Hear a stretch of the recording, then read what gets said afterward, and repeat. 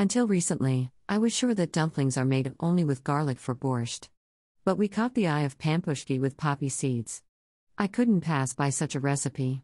Now I share with you excellent pastries. Prepare the necessary ingredients. Pour the milk into the bowl, add the butter and heat until it dissolves. Cool to a temperature of 36 to 38 degrees. Add 2 tablespoons of sugar, salt, eggs. Stir it up. Add the yeast. Stir it up. Add the flour in parts, stirring well each time.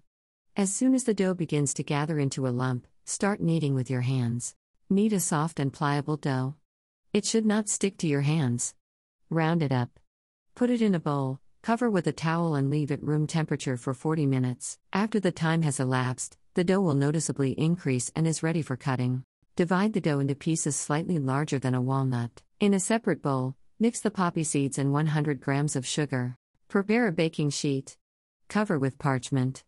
First, dip each piece of dough into vegetable oil, then into a mixture of poppy seeds and sugar. Place the prepared pampushki in the middle of the baking sheet, close to each other.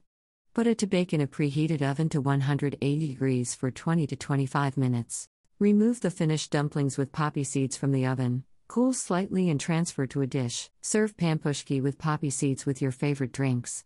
Bon appétit!